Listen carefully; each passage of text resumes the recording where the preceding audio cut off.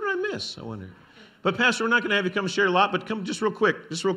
He told me he's next week, maybe next Sunday, he'd share a little bit. We got a little long today with the problems on the DVD there. But Pastor, you told me in 5 words, I think it was, about your trip. So good to have Pastor and Pat and the rest of you back too. Glad you had a great time. Yeah. Yeah, we could sum it up in 5 words. We ran where Jesus walked. We put on about 80 to 85 miles walking, walking. So, but one thing that really impressed me a lot was at the Garden Tomb. And the British are in control of the Garden Tomb, but boy, did this tour guy who led the talk at the Garden Tomb had a really good, clear presentation of the gospel, and they've led a lot of people to Christ just through that presentation. So there's lots more highlights, but I mean that just in a few words. The Garden Tomb was great. The Sea of Galilee was great. We could have spent a lot of time out there. But there are tour guides. These guys, the first one we had, his name was Ramsey. He was a Christian. They were all Christians, but he had a seminary-level education on the Bible. I mean, he understood the Bible, and he just filled us up with it. So it was great. Amen. Okay, thank you. I want to take this moment. It's deer hunting season now, and some of our folks are out deer hunting and hope they get some, venison meat. But I want to share with you just a couple stories. I went deer hunting once in my life. Although when my dad and uncle and some of my older cousins would go deer hunting, I was out at the farm, and they'd bring the deer back in, all gutted out, cleaned out, and hang the deer from the tree. So my cousin Jimmy and I were the same age. We saw that deer hanging there. Dad and them went back out to the woods to try to get more deer. And Jimmy and I got a great idea. We got a knife, and went and cut some of the meat right out of the deer. It was still warm. Then we went to the kitchen and got an old frying pan, put some butter in the pan, and put the deer meat in there and fried it up. And then we ate it. It wasn't good. My dad said, "You did what?" I said, "We cut some of the meat off the deer and ate it." He said, you don't do that." I didn't know. But then I went hunting one time. It happened to be when we had to use shotguns and slugs. And so I was probably around 13 years old then. And so I was really excited to go hunting with my dad. He was an excellent shot, always got deer. And so we were out in the North 40, I think it was called, and we were hunting. And I saw deer in the distance, and Dad was getting out of the pickup. And I took my 20-gauge shotgun, I think it was, with a slug in it, and started running down the hill toward the deer. Now, these deer are like, you can hardly see them. But I was going to catch up to them, I think. But anyway, I ran. I got as close as I thought I should. And I shot. You could see where because of snow, you could see where that slug hit about 30 yards from the deer. And I know I heard one or two of the deer snickering as they ran off. It was, I don't know, I guess that's buck fever or something. Well, we got to get to God's Word this morning. When Clero Wilson turned 16, he was ready to get out of foster homes and reform school where he was living. So he lied about his age and joined the U.S. Air Force. Blessed with a nonstop personality, he entertained fellow airmen with so many funny stories that they claimed he was flipped out. The name stuck. Leaving the Air Force, Flip Wilson found work as a bellhop and started performing between paid acts at the hotel's stage show where he was working. Before long, he was a successful comedian. One of Flip's most popular characters was Geraldine Jones. Somebody remember Geraldine? So you got to be pretty old like me, okay? Geraldine was constantly misbehaving, crossing the line, and violating her conscience. But she had an excuse for doing wrong. Geraldine would always say, "It wasn't me. The devil made me do it. The devil made me do it." And boy, people laughed when they heard Geraldine say, "The devil made me do it." Well, there are two mistakes we can make regarding the devil. First, we can exaggerate or overestimate his power. And second, we can underestimate his power. Sadly, it is not uncommon for people to make either too much or too little out of the devil. C.S. Lewis wrote this: "There are two equal and opposite errors into which our race can fall about the devil. One is to disbelieve in his existence, and there are many people that do disbelieve in his existence. The other is to believe and to feel an excessive and unhealthy interest in him. The two extremes. It's true that we must not underestimate the devil. His very title, devil, comes from the Greek word diablos, from which we get our English word diabolical. The word literally means slanderer, liar, accuser. He's also called Satan in the Bible, which means adversary. So the devil and Satan, I'll be using them interchangeably today, they're the same being. So one is our adversary, and the other, same one, the other is accuser. The names mean that. 7 books of the Old Testament speak of Satan, as does every single writer of the New Testament speaks of the devil. He is referred to as a real person, not just an impersonal force or influence. He is the thief that Jesus refers to in John chapter 10, verse 10, when he says, the thief comes only to steal, kill, and destroy. He lays traps for us, attacks and accuses us, rejoices when we fall, and kicks us when we're down. Satan does.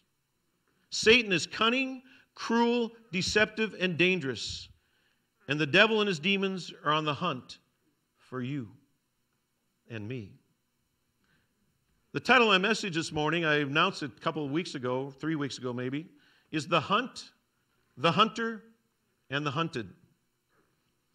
My text is a very short one today. It's 2 verses, or parts of 2 verses. 1 Peter chapter 5, verses 8 through 9. You can turn there if you want. You probably know this one by heart. It says, 1 Peter chapter 5, verses 8 and 9, it says, be self-controlled and alert. That's us that is being spoken to here. Be self-controlled and alert. Your enemy, the devil, prowls around like a roaring lion looking for someone to devour. Resist him, standing firm in the faith. Your enemy, the devil, prowls around like a roaring lion, hunting for you, hunting for me. The first point I want to make this morning is to identify and then focus on this hunt that I've mentioned. The hunt. The moment you put your faith in Jesus Christ for salvation, your eternal address changed from an awful place called hell to a beautiful place called heaven. On the day of your salvation, you passed from darkness into light, and Satan was not pleased. He lost a soul that day when you were born again. From the moment of your new birth, you have been engaged in an ongoing spiritual battle with the enemy who hates you and wants to destroy you. If not your life, then destroy your relationship with your Heavenly Father. That's what he wants to do. When I was in Campus Crusade for Christ in college, we would share the 4 spiritual law booklet with students. And Law 1 of the 4 spiritual laws stated that God loves you and has a wonderful plan for your life. He does. Well, it could also be said that Satan hates you and has a terrible plan for your life. He is your enemy who prowls around like a roaring lion, seeking whom he may devour, hunting you down for the purpose of devouring you. Now, Satan's hunting season began in the Garden of Eden, and it continues to this day. Satan is relentless in his pursuit of the saints. When asked by God in Job chapter 1, verse 7, where have you come from? Satan actually could enter heaven at this point, and the angels would come and stand before God, and there came Lucifer, Satan, the devil, same person. And God asks him, where have you come from? Satan replies, from roaming through the earth and going back and forth in it. The earth is his domain. Like a skilled hunter, Satan patiently stalks his prey, waiting for that moment when he can when he can attack and gain a trophy for his kingdom. This is why it is of utmost importance that we are self-controlled and alert and resist him by standing firm in the faith. If we face the wily old hunter in our own strength or in our spiritually weakened condition, then we are vulnerable to Satan's attacks, my friends. Listen, Satan loves to hunt among the hurting. He loves to hunt among the hurting. Now, we see examples of Satan on the hunt throughout the Scriptures. His first earthly hunt was the temptation of Adam and Eve in the Garden of Eden. You know the story. It's in Genesis chapter 3, verses 1 through 7. Is where the devil appears to Adam and Eve in the form of a serpent, a beautiful serpent. The tactic of his hunt here was to get Adam and Eve to doubt God's word. Does that sound familiar? Doubt God's word. So many today in our culture are doubting the word of God, ignoring the word of God, throwing out the word of God, and wishing that we would also throw out the word of God in our churches. Ain't going to happen here. Amen? Amen. So he wanted to get Adam and Eve to doubt God's word. Here's what it says, just one of the verses, verse 1 of Genesis chapter 3. Now the serpent was more crafty than any of the wild animals that the Lord God had made. He said to the woman, get this, did God really say you must not eat from any tree in the garden? How subtle. Did God really say? Is that what God said? That they shouldn't eat from any of the trees in the Garden of Eden? No, that's not what he said. No, God told Adam and Eve that they could eat of any tree in the Garden of Eden except one, the tree of the knowledge of good and evil. My friend, the devil knows the Word of God, but he also knows how to distort the Word of God. That's why we must be discerning when we listen to messages or listen to what's, taking in even preachers. Must be discerning. The devil planted a seed of doubt in Eve's mind, and then she, along with Adam, disobeyed God's word, and sin entered the world. This hunt goes to the devil. And I guess in one way, Adam and Eve could say, the devil did make me do it, but they still had a choice, and so do we. A second example of Satan's hunting expedition is found in the story of Job. In Job chapter 1, we discover how Satan came into the presence of God and requested permission to test this righteous man named Job. Satan says, Job serves you. Job serves you because he's rich. You blessed him so much. You take away everything Job has and he'll curse you, God. God granted Satan permission to do whatever he wanted with Job, short of killing him. You know the rest of the story, right? All who Job loves and all that he possesses were taken from him. But even in this, Job did not sin nor curse God. Job wins this hunt.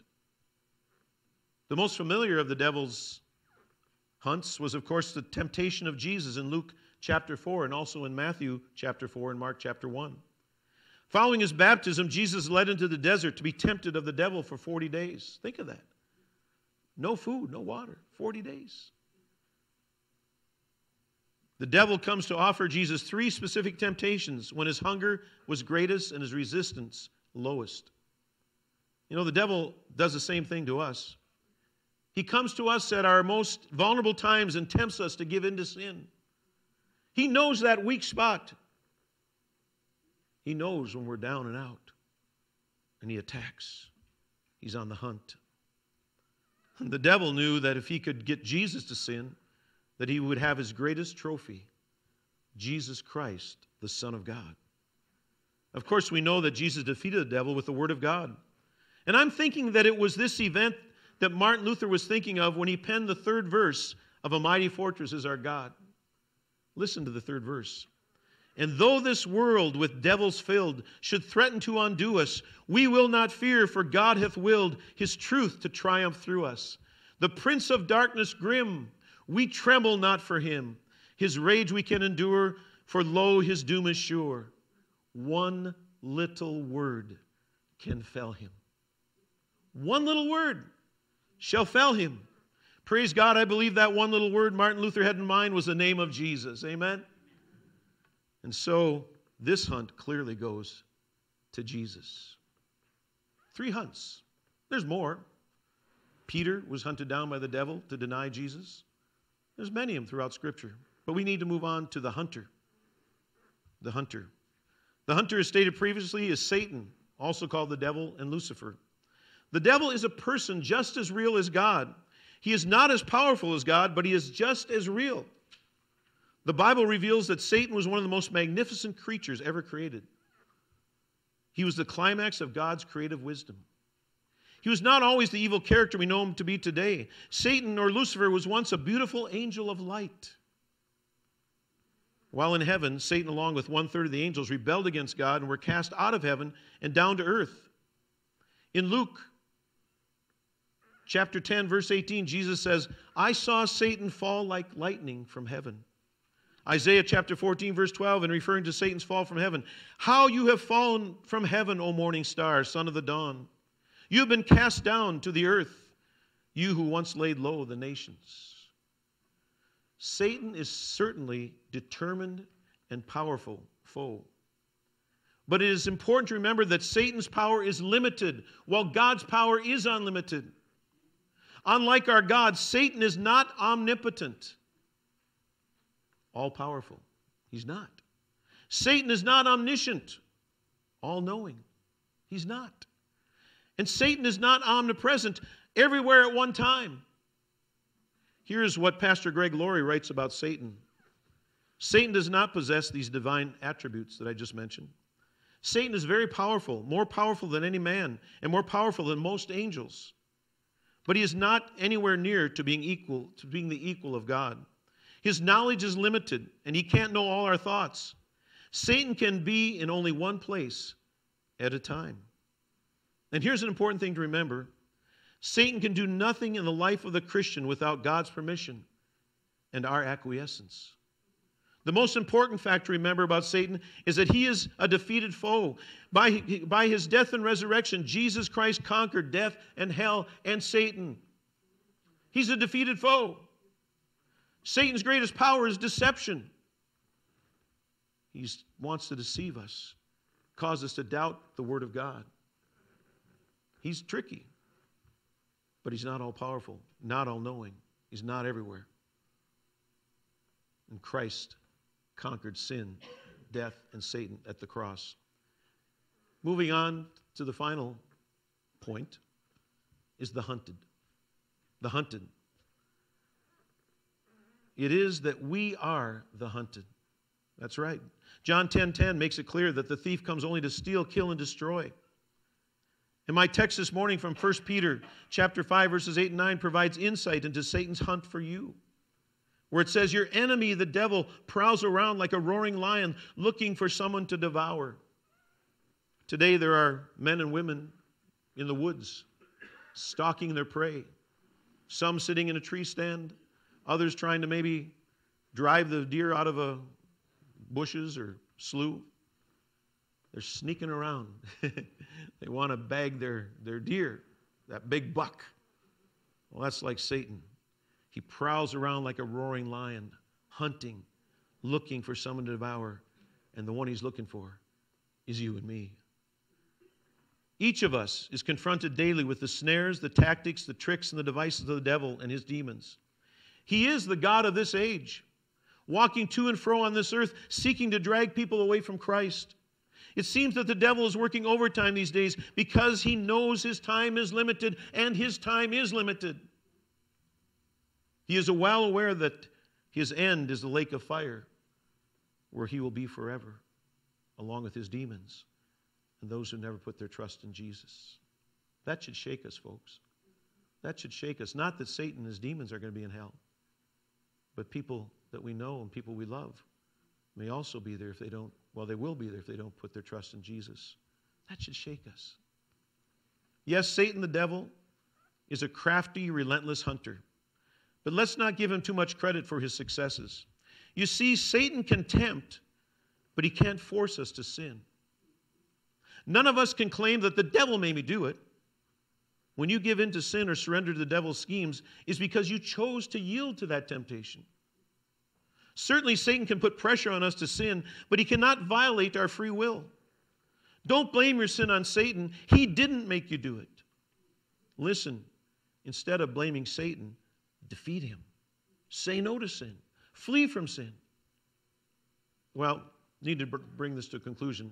I mentioned in Sunday school, I'm on a muscle relaxer for my bad shoulder, which has been excruciating pain the last few days, so it dries me out, so I'll just take a glass of water here.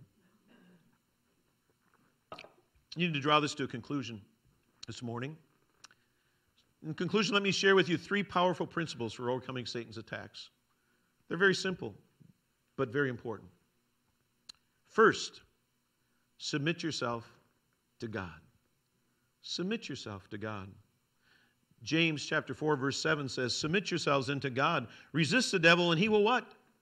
Flee from you. Isn't that remarkable? He will flee from you because you are a child of God and you have the Holy Spirit living within you. That's power. That's power to make Satan flee from you. We cannot resist the devil in our own human power, though. We must be Spirit-filled followers of Christ to overcome the hunter. We just sang the song of this verse in 1 John chapter 4, verse 4. It says, greater is he that is in you than he that is in the world. My friend, the one that dwells within you, the Holy Spirit of the living God, is in you if you're a believer. And greater is he who is in you than he who is in the world. No demon, no devil is more powerful than you when you're filled with the Holy Spirit of the living God. Satan is no match for our risen Lord and Savior Jesus Christ, so be sure to submit to God daily. Do it. Second, for overcoming Satan's attacks, resist the devil. I already mentioned that verse. Resist the devil and he will flee from you. The most effective way to resist the devil is the same method used by Jesus when he was tempted in the wilderness. Stand on the word of God. Jesus resisted the devil by appealing to the Scriptures. He used the same weapon that is available to every born-again believer, the Word of God. It says in Psalm 119, thy word have I hid in my heart that I might not sin against thee. You find that you're stumbling into sin, that you're practicing sin. My friends, get into the Word of God, because with the Word of God dwells within you, that's the way to say no to sin. You need the Word of God. Part of our armor is the sword of the Spirit. And it says the sword of the Spirit is the Word of God. That's our offensive weapon. The Word of God. Use it. Third, final, powerful principle for overcoming Satan's attacks. Put on the full armor of God. Put on the full armor of God. I don't have time this morning, but you can find that armor listed in Ephesians chapter 6, verses 10 through 18. All who want to live in obedience to Jesus and His Word will face battles, spiritual battles. Brothers and sisters, we are at war. Did you hear that? We are at war. Not against flesh and blood. Our enemy is not people. We are to love our enemies. We are to do good to our enemies. No, we're at war not against flesh and blood, but against the rulers, against the authorities, against the powers of this dark world, and against the spiritual forces of evil in the heavenly realms. That's Ephesians chapter 6, verse 12. Think of that. All those entities we are in war against. Isn't it any wonder that we need Jesus? That we need to be led and filled by His Holy Spirit? God has provided this spiritual armor to protect us and help us to conquer the enemy and overcome evil. To defeat the schemes of the devil, followers of Christ must be clothed in the armor of God. Wear it. Finally, I'm going to quote from Ephesians chapter 6, verses 10, verse 13. It kind of wraps up the armor of God verses. Finally, be strong in the Lord and His mighty power. Put on the full armor of God so you can take your stand against the devil's schemes. We need to know about his schemes, but we are not to be overwhelmed by Satan. We are not to fear him, because greater is he who is in you than he who is in the world. It goes on to say, therefore put on the full armor of God, so when the day of evil comes, you may be able to stand your ground, and after you have done everything, to stand. I like that. Not run away. Not cower in a corner. The devil's going to get me. The devil's going to get me. But to stand on the Word of God and stand with God, and He will stand with you. Yes, the devil was soundly and forever defeated at the cross of Calvary. Colossians chapter 2, verse 15 speaks of Jesus' victory over Satan at the cross. It says, having disarmed the powers and authorities, He made a public spectacle of them, triumphing over them by the cross. The cross. At the cross, where I first saw the light. The burdens of my soul, I can't remember the words, rolled away. Rolled away. We have victory through Jesus, do we not? through the blood of Christ, through the word of God, we have victory over the devil and his forces. Praise the Lord. There indeed is victory in Jesus. Amen? Amen. So, there's our hunting stories for today. The hunt, Satan's out to get you. He's scheming. The hunter, the devil. And the hunted, you and me. But we are victorious through Jesus Christ. So let's go forth in the name of Jesus. Push back the powers of darkness and share his gospel with everyone that we know. Because there is one day an eternal hell. Satan will be there. His demons will be there. But I pray that the people I know and the people I love will not be there. Let's pray. Father God, thank you so much for your word this morning. I certainly do not want this message to be a downer, Lord, because we want to glorify you. And God, but we must be aware of Satan's tactics, of his schemes. We must be aware that he's a powerful foe. But Lord, we are so grateful that one little word shall fell him, and that is the name of your Son, Jesus. Jesus, Jesus, Jesus. There really is something about that name. So we thank you, we praise you for your goodness to us, for the victory you have through Jesus Christ our Lord. In his name we pray, and all God's people said, amen and amen. Hey, let's all stand and we're